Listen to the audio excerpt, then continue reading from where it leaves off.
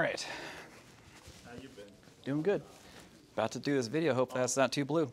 Hey guys, what's going on? It's that Home Theater Dude out here at Austin. We're at the Emotiva and Shit Audio Hi-Fi experience, as it would be. So we're actually sitting in the room. I'm going to do a quick demo, and I actually have someone from Emotiva that's going to walk you guys through the booth, let you guys know the ins and outs of it. I think that the price on this thing, 100% like ship to stern, without the trusses and the lightings, right? It's going to be around the realm of $7,000. So if you guys like that, I'll leave links down in the description.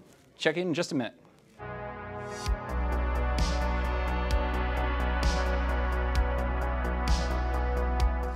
Hey folks, welcome to the surround sound room here at the Emotiva side of the show.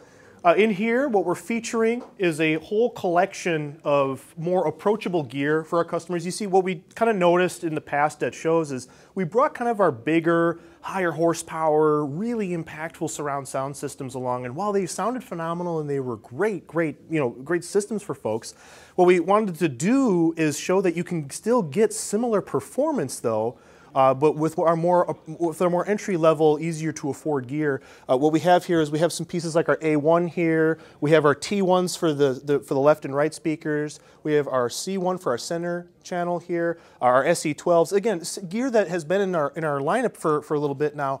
But something that we haven't actively featured before as far as an actual a full surround setup here. We're doing 4 of our SE12s here. And, folks were even in here and they were like, oh whoa, can those even power the room here? They can actually overpower the room. So we had to kind of back some of the volume and the gain down on it.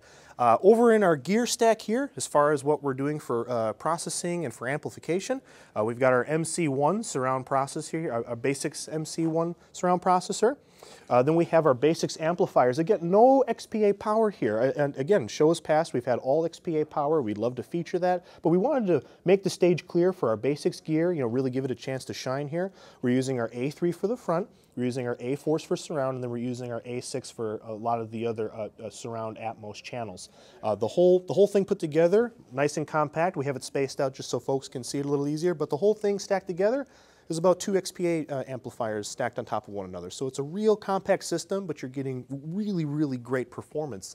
The other thing that we have, some new pieces that we're showcasing here, is our A2 Plus height and Atmos piece right in the front here.